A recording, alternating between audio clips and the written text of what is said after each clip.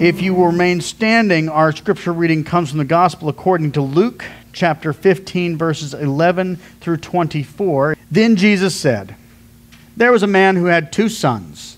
The younger of them said to his father, 'Father, give me the share of the property that will belong to me.' So he divided his property between them. A few days later, the younger son gathered all he had and traveled to a distant country, and there he squandered his property in dissolute living.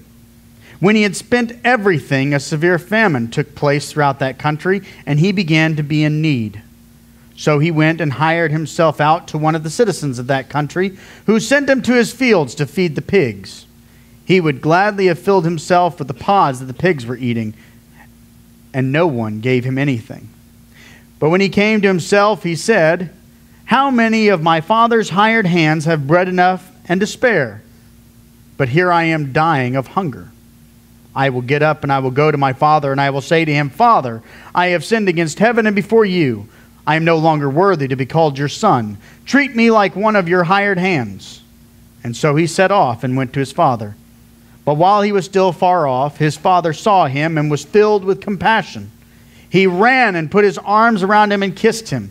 Then the son said to him, Father, I have sinned against heaven and before you. I am no longer worthy to be called your son. But the father said to his slaves, Quickly, bring out a robe, the best one, and put it on him. Put a ring on his finger and sandals on his feet, and get the fatted calf and kill it. And let us eat and celebrate. For this son of mine was dead and is alive again. He was lost and is found.' And they began to celebrate." This is the word of God for the people of God. Thanks be to God. Amen. Let us go to God in a word of prayer. Heavenly Father, we give you thanks for this time together, and we pray that you would open our hearts and our minds, that the words that are about to be spoken be your words for your people that bring us into a better relationship with you and a better understanding of what it means to be your people. We pray all this in Christ's holy name. Amen. Last week we started this brand new sermon series of looking at what it means when we say that we are a new creation. What the Holy Spirit does within us when He recreates us. When we accept Jesus into our lives, we have to accept this one honestly painful truth. When He is finished with us, we will not look the same. There is not a single piece of us that will be left. He will have changed the entirety of our being so that we can be like Him. Now, every time we allow God to go a little bit deeper into ourselves, I think every single person in here can accept the fact that they've seen this happen. Every time they allow the Holy Spirit or God to go a little bit further into us, we get a little more changed. And things that we didn't think needed to be changed got changed as well. You know, so many times when we talk about the new creation that we're supposed to become, we focus on our faults and our failures, the things that we already know we're not really all that great on. But God doesn't want just a decent new creation or even a good new creation. He wants a perfect creation. I think one of the great theologians, modern theologians of our day is C.S. Lewis, and he put it so perfectly in his book. He says this is why Jesus warned people to count the cost before they became Christians. Because to C.S. Lewis, he said that Jesus tells us, make no mistake, if you let me in, I will make you perfect. The moment you put yourself in my hands, that is what you are in for. Nothing less or other than that.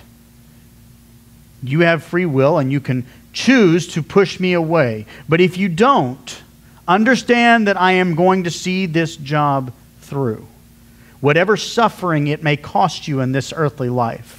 Whatever inconceivable purification it may cost you after death, and whatever it costs me, I will never rest, nor let you rest until you are literally perfect.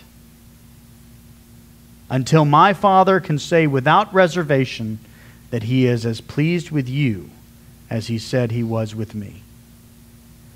This I can do and will do, but I will do nothing less. This is what we talk about when we say we want to be new creations. This is what we're saying. We want to be made perfect.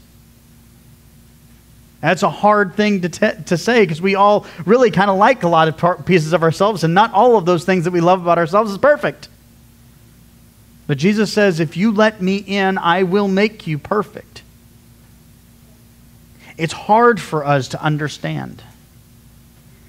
Because so many times when we ask Jesus in, we see what we think needs to be changed.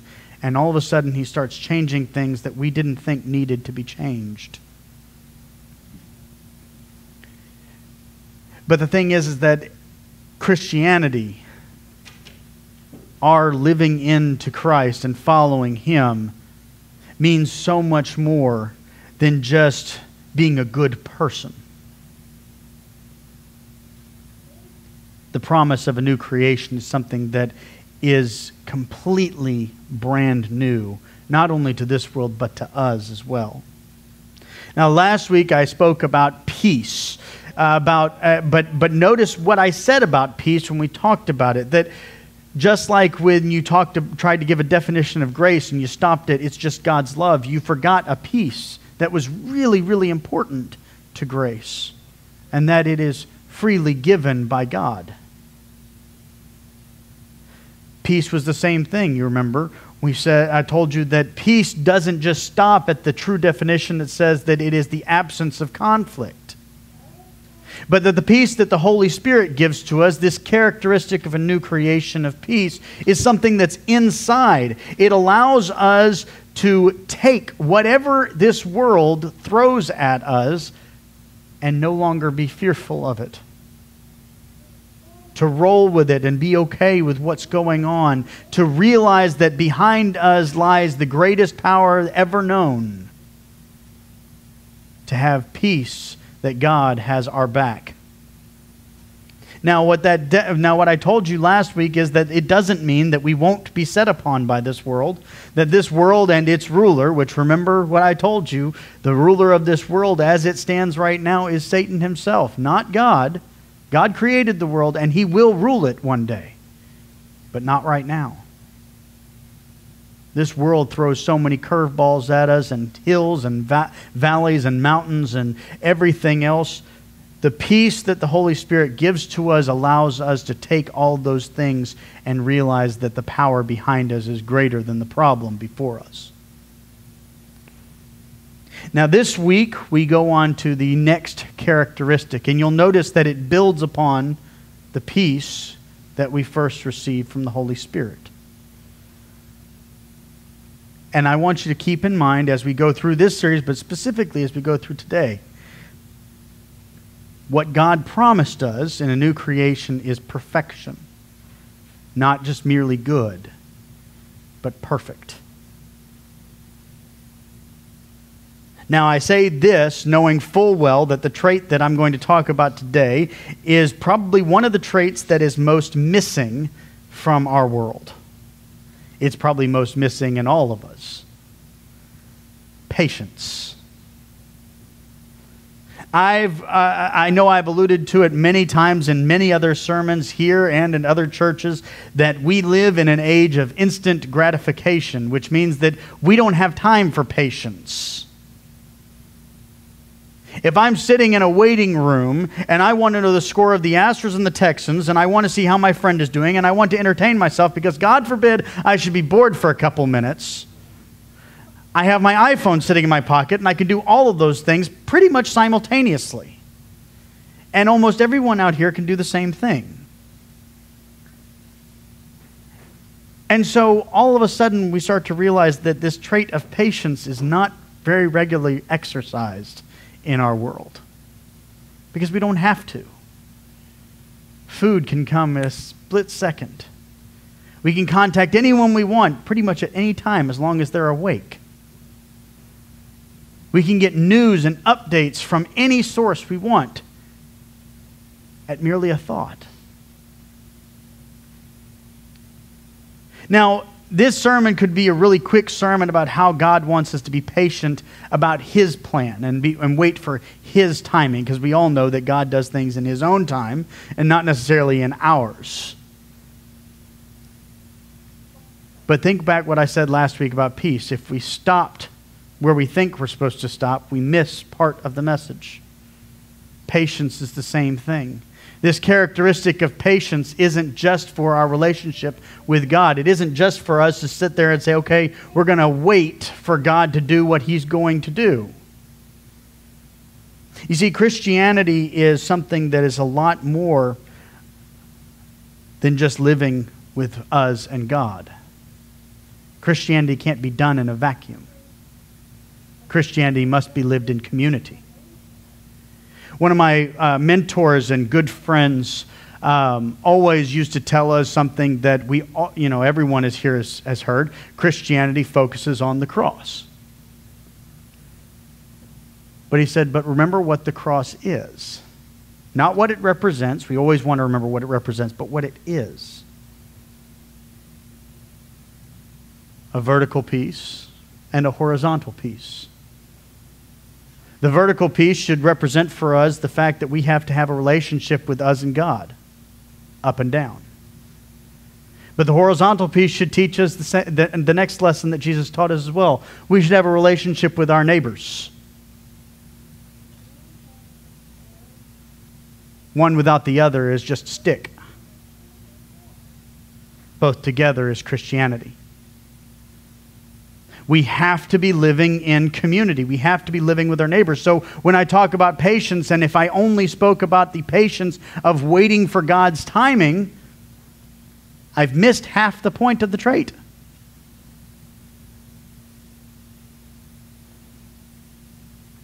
This morning, we read a story that is widely known by pretty much everyone at this point. The prodigal son is one of the most prolific parables that Jesus stories that Jesus gives, and almost everyone has heard at least probably 3 or 4 different sermons on it. It's a great piece. I love this particular story because it's, in my opinion, one of the most applicable parables that Jesus ever taught. Because the fact is that when we read this story, we can put ourselves into pretty much every single pair of shoes that we find in it. No matter where we are in our lives, how old we are, or what's going on, we can find ourselves in the story of the prodigal son. Sometimes we find ourselves in the story as being the youngest son, the one who made the wrong choices, made the mistakes, and went off on his own because he thought he knew best, only to find out that he had made some serious mistakes and needed to repent and come back. Maybe we find ourselves in the place of the older son, and we didn't read that part of the passage, but we all know the end of the story where the older son gets mad and jealous of his younger brother, who he looks down upon because he made all these mistakes. And the older brother says, wait, I didn't make any of these mistakes. Why is he the one that gets the celebration? And of course, we learned the valuable lesson that God will go forth and search out that lost sheep and will celebrate when he is returned. But how many times do we find ourselves in the older brother's position? Maybe, and sometimes we can even see ourselves as part of the servants of the household that are just celebrating with the family the return of their lost brother. We do that every time someone joins the church, don't we? We celebrate together. You may not have had a hand at all in the fact that they chose to come to Christ, but you're going to celebrate with them anyway. You're going to celebrate that they've made that choice to turn to God, to turn to Christ, and to become a Christian, and to start that journey with them. But in every sermon that I have ever heard, and most of the time I talk to Sunday school classes and everywhere else, I find that the one character that no one tries to put themselves in is the Father. Because they tend to say that's God's realm. That's the God character of the story, which is true. God's the one that forgives. He embraces and He loves and He brings back into the fold His lost sheep. But remember what I said. When Jesus says that He will make in us a new creation, He expects us to be like Him. That new creation is going to be a spitting image of Him. Perfect. And so I want to focus on the father figure in the story. Because it's the father figure that teaches us what real spiritual patience looks like. We see this perfect kind of patience in the father because at the very end of the story, when Jesus is talking about how the young man has figured out his incorrect ways of living, his mistakes, and he's on his way back home, where do we find the Father? The Father isn't just doing his normal chores out in the field and not thinking too hard about anything. He is searching for his son. He is anticipating and anxiously waiting and watching for something amazing to happen. Notice what Jesus says about the Father. Where does the Father see the young boy? His youngest son. He sees him at a distance, a long ways off, and runs to greet him. Now, what this tells me is that the father wasn't just doing his chores around the farm, happened to look up at the gate and see his son standing there. But that his father was sitting on the porch, straining his eyes, looking for when his son would come home.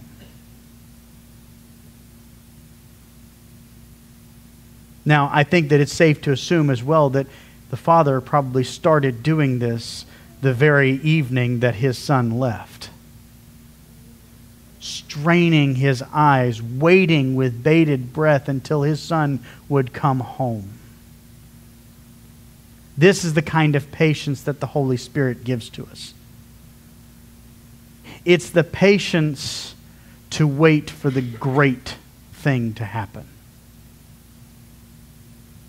When I talk about patience being a key characteristic in this brand new creation, it means both a patience to wait upon the Lord, because of course, as I said, the Lord's time is not ours, and we have to wait sometimes for His things to happen, for His plan to unfold.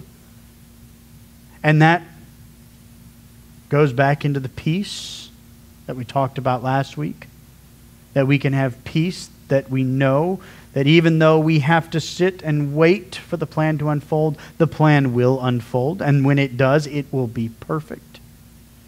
And it will be glorious. But the patience also allows us to have patience with our neighbor. In the story, it was his son, but it's very easy for us to see this as a patience with our neighbors as well. Because what does Christ say? Love your neighbor as you love yourself. The neighbor means anyone and everyone, whether they're blood relatives or not. And so when the father is sitting there patiently waiting for his son to realize that he has made the mistake and is going to come home, he doesn't wait by just forgetting about it. He waits with anticipation. He waits with full knowledge that something great is going to happen, that his son will figure this out. It may take him a year or 2 years or however long it takes him, but he will figure this out and he will come back. He never gives up. He never thinks it's a lost cause. He is patient and waits. In the new creation, we have to have the peace that the persecutions that we will encounter in this world are nothing compared to the awesome power of the God that stands behind us. And we also then need to have the patience to wait for the most incredible miracle that God can work. This is what we wait on. And we wait with the full knowledge that it will happen. We may not know when. We may not know how it's going to take a form. But we know it will. And this is the kind of patience that the new creation is given. And it is given to us as soon as we allow the Holy Spirit to give it to us. But as you can tell, this patience is important. Because when we get impatient, that's when we start acting like the young son. I know what's best. I know how to spend this wisely. I know how to do this better. I know how to make the plan quicker. We wind ourselves up in the pig pen, needing to come back. But there's a lot of times we get to be the father too. But that mistake is done to us. And our job is to wait patiently. So that when that young son comes home, we greet him on the road with open arms, love and mercy and compassion. Did you notice there's no condemning here either? There's no question of what did you do with the money, because the father probably didn't know everything. There's no question about what you've been up to or where you've been. It's the first thing he says. Fetch a robe, the best one. Clothe my son in it. Kill the fatted calf. We have a celebration. Put rings on his fingers. Put brand new sandals on his feet. Take care of him. That sounds like a father who had planned this out for a long time. This wasn't a spur of the moment thing. He's been sitting on that porch waiting for this moment to occur, knowing that this moment will occur. This is the spiritual patience that we want to anticipate, to wait with our eyes wide open, waiting for that perfect moment, that amazing power. When we ask God to make us into the new creation, when we bring the Holy Spirit into us, this is the kind of patience that He promises. It's completely different from anything we've ever experienced, but it's what He's giving. And it's amazing when we're a part of it. Let us pray.